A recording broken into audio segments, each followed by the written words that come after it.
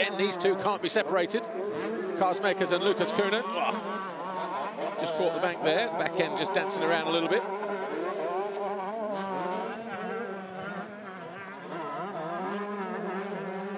Again, the ground really starting to polish up in some places. As Lucas Coenen now really starting to get impatient. He'll feel that it's being held up, but he's got a nice straight line through there. Going to be alongside. Is he going to drop in behind the Husqvarna here? Yes, he does. Now we might get better drive.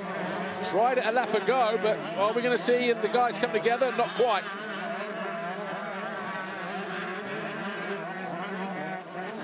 Playing perfectly into the hands of Bobby Bruce, and this time he does go through.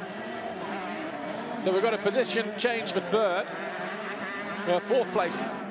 And it's the 93 of Lucas Coenen going past Kassermakers. Watch this. This time he got in and out early. There was a slight bobble at the top for the Dutchman. No reply right there.